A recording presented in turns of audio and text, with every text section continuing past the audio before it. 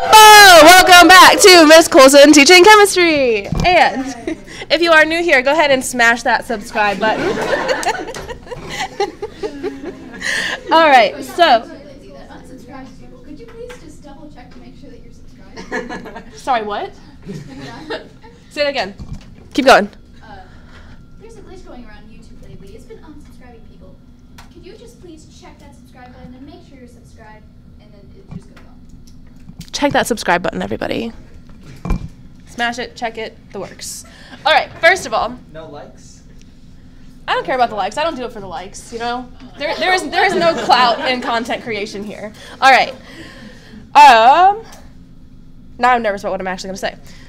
Stoichiometry is the study of quantitative relationships between the amounts of reactants used and products formed in a chemical reaction. So we're going to say the amount of reactants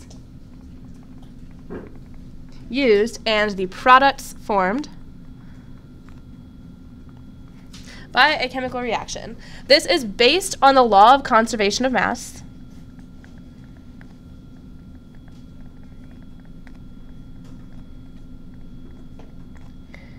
And we have learned multiple times now that the law of conservation of mass tells us that matter is neither created nor destroyed.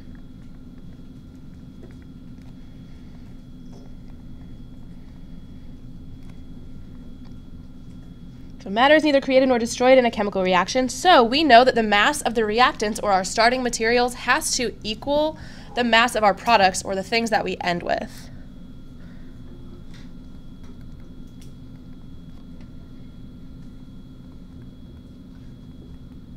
So really, we use stoichiometry to tell us how much of a specific product should be formed or how much of a specific reactant will be used up. We can relate those things to one another, and all of this kind of is centered around your balanced chemical equation. So stoichiometry is used to tell chemists, my pen's not working, how much product, I'm going to put in quotes, should be made, or how much reactant is used up.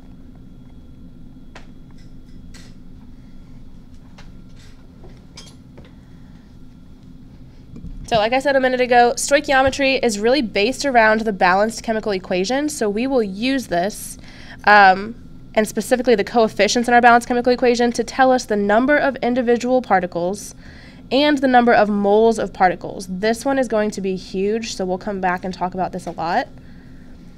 And then we can also figure out the mass of the reactants and products using that mole ratio or using the moles of particles from our balanced chemical equation and the molar mass. So I actually want to jump down to page 3. Do you guys need that? Can I scroll? Page 3 where it says molar mass at the top. So I have a little throwback thing in here for molar mass. Does anyone remember what molar mass is? The mass of a mole, okay, yes.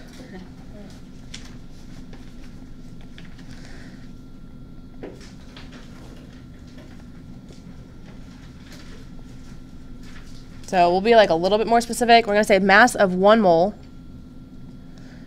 of a substance. We measure molar mass in grams per mole. So this will be our unit for that. However, we often use it as a ratio where it's either written as number of grams that are in 1 mole or the number of, or that 1 mole is equal to a specific number of grams. So I like to give the equivalency here of like miles per hour. So if I'm going to write in a different color just so you don't get it mixed up. So if I said mph, miles per hour, you don't necessarily have to write this, but I just want you to follow along. If I said, for example, that you were going 80 miles per hour, and I said that you were driving for 1 hour, how many miles did you go? 80. Okay. If I said that you drove for 80 miles, how long must you have been driving? 1 hour. So you see, you can write it either way, and it's still giving you the same information. Molar mass is the exact same. It does not work to put that with a different number of hours. Miles per hour is how many miles in 1 hour. Or if you drove 1 hour, that's how many miles you would have gone. Molar mass is the same thing. Molar mass is always relating to 1 mole. It is grams per mole, meaning grams per 1 mole always. You can drive for more than 1 hour, but that's going to change that number too. So if you are using the unit miles per hour or grams per mole, it's always talking about 1, either mole or hour, whatever it is that you're talking about. So remember that molar mass is always just 1 mole. Always. Every single time it is going to be 1 mole. Do you remember where we get the information for molar mass? If I asked how many grams per mole of a substance exists? Periodic table. So you're going to need your periodic tables. I already have mine pulled up. You should grab yours.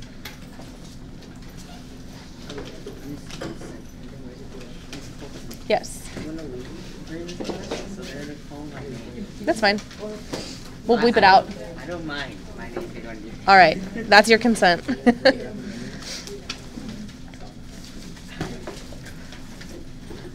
then once you have your periodic tables, go ahead and flip back to the front page of your notes.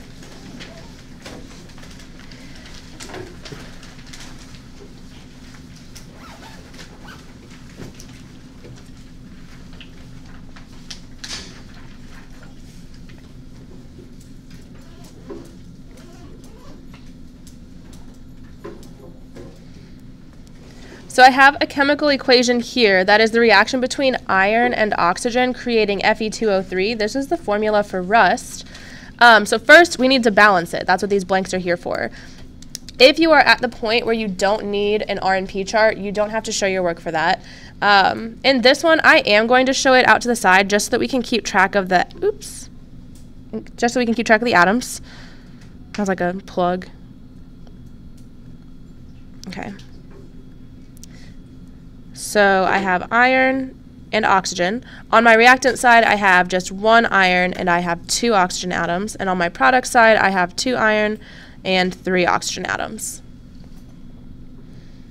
So right away, where can a coefficient help me? And what coefficient? A 2 in front of iron. Okay. So 2 times 1 iron makes that 2. And then a 2 in front of Fe2O3. 2 times 2 iron gives me 4 irons, and then 2 times 3 oxygens gives me 6. 3 in front of O2.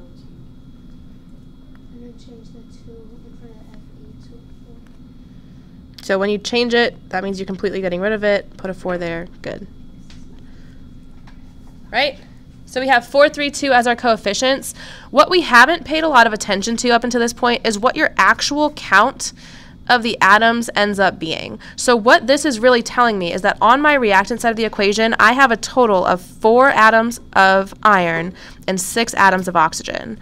On my product side, I have the same. I have 4 atoms of iron and 6 atoms of oxygen.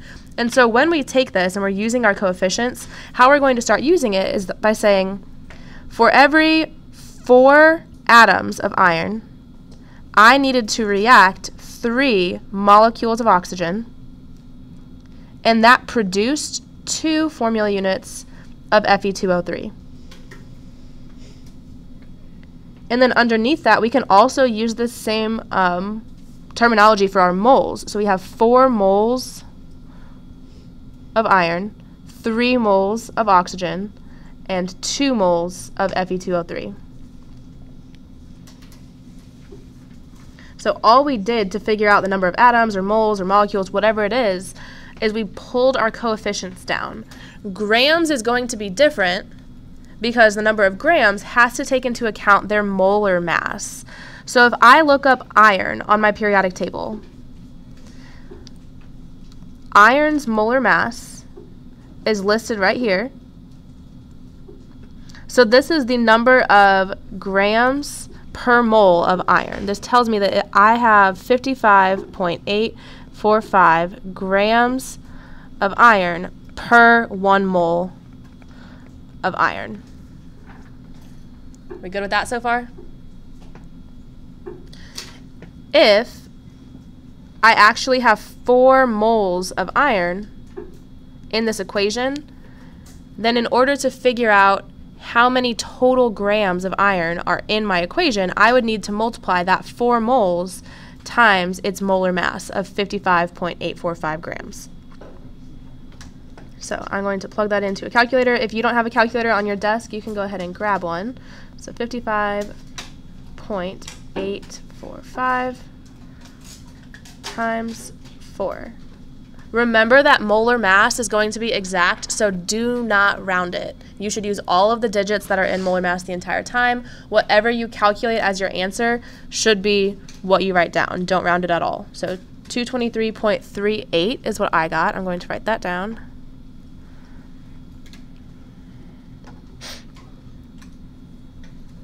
And this makes sense because I have 4 moles of iron, and then I multiplied the 4 moles times the molar mass, or the mass per 1 mole of iron.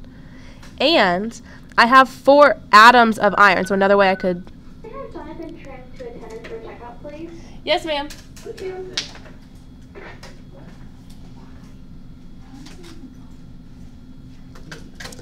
The other way that I can see this is that I have 4 atoms of iron, and I counted that on this side as well, so that's, again, 4 times the molar mass of your 1 iron. Then as far as the oxygen, since oxygen is only in one place in this equation, or on the reactant side, I have 3 times 2 oxygens, which we counted as 6 oxygen atoms. So I can do 6 times the molar mass of oxygen to figure out how many there are. Or the other way that you can look at this is that I have O2, since oxygen is diatomic, and I would have 3 O2s, which again would still just give you 6 atoms of oxygen. So we're going to take the molar mass of oxygen, which is 15.999, and then we'll multiply that by 6.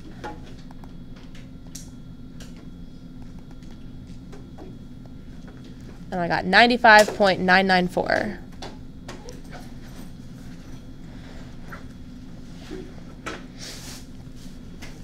Bye. And then on my product side, we're going to figure out how many grams of Fe2O3 we have. So remember, for this, I would take the molar mass of iron, multiply it by 2 since there are 2 of them, and the molar mass of oxygen, multiply it by 3 because there are 3 of them. So this one would be... But you don't do it multiplied by the 2 up there? You will once you have the molar mass. So 55.845, to keep going back to that one. And then 15.999. You'll add those together. So when I put it in my calculator, this is usually what I'm doing. I'll use parentheses and then add it, use parentheses again. That number that you calculate from this would give you the molar mass, meaning grams per mole, of Fe2O3. And then the question was, don't you multiply it by 2? And the answer is yes, because this will be the molar mass of 1 mole of that. But if I have 2 moles of it, I need to multiply it by 2. So I'm going to plug in... So basically, is you just add those reactions together? Correct, yes. But I want you to solve them independently so that we're basically proving the law of conservation of mass here. So 2 times 55.845 plus 3 times 15.999. So for my molar mass, I calculated, 159.687. Howdy. Wilson, how are you? Good, how are you? Doing well. We got audited, and we didn't have this from you, so if you could just take the time, Yes. fill that in and get that to Ms. Romo, room 1620. Perfect. Okay, thank you. At your earliest convenience today. Thank you. Huh? You got a microphone? Are you singing? Yes, actually. We're live right now, if you want to give a shout out on the YouTube channel. Really? You're on the YouTube? I actually am. Yeah. Sorry I interrupted. That's all right. Hi, hey, Internet. Best feature. Guest feature. That should be in the top because it can be used as clickbait. Absolutely. I don't know why that makes me so nervous. All right, whatever. We're fine. Continuing on. This says 159.687. Is that what y'all got? And then I would need to multiply that by 2 because I have 2 moles of it. So times 2, 319.374.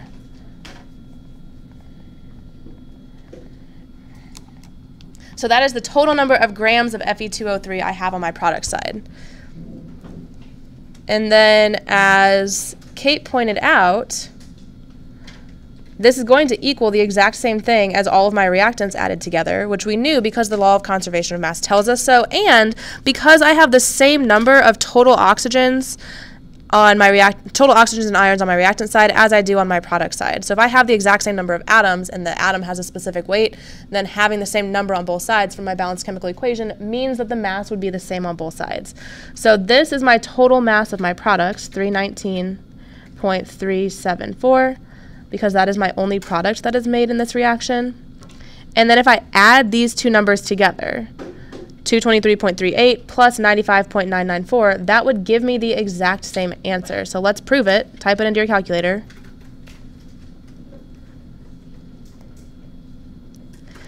.38 plus 95.994. And 319.374 is exactly what I got.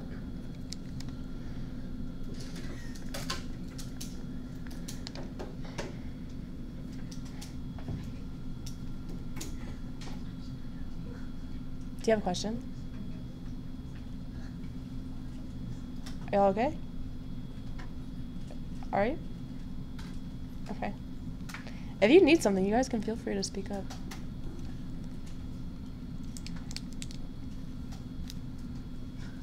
All right. Questions on this section before we move on? Okay. So then we're going on to mole ratios. I'm going to cut that. So